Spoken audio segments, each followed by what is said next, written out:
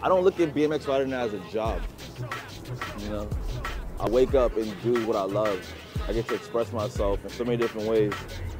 Get to connect with amazing people, travel to incredible cities, and experience life through this bicycle.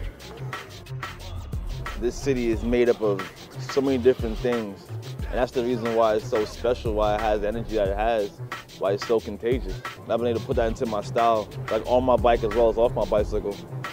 Bicycle culture was always something that was very dominant in the hood, you know, where having a dope bike was something to be proud about, you know?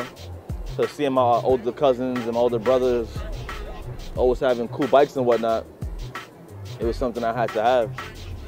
So like when I was old enough to actually get a dope bike, it was all I really wanted, all I thought about. And BMX became something I fell in love with. I feel like what I stand for and what a brand like G-Talk stands for is very similar. They strive to make a good product that is durable, that fits into people's lifestyles seamlessly.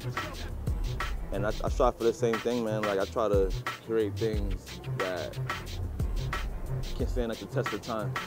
I feel I'm gonna ride the bike till the wheels fall off, you know?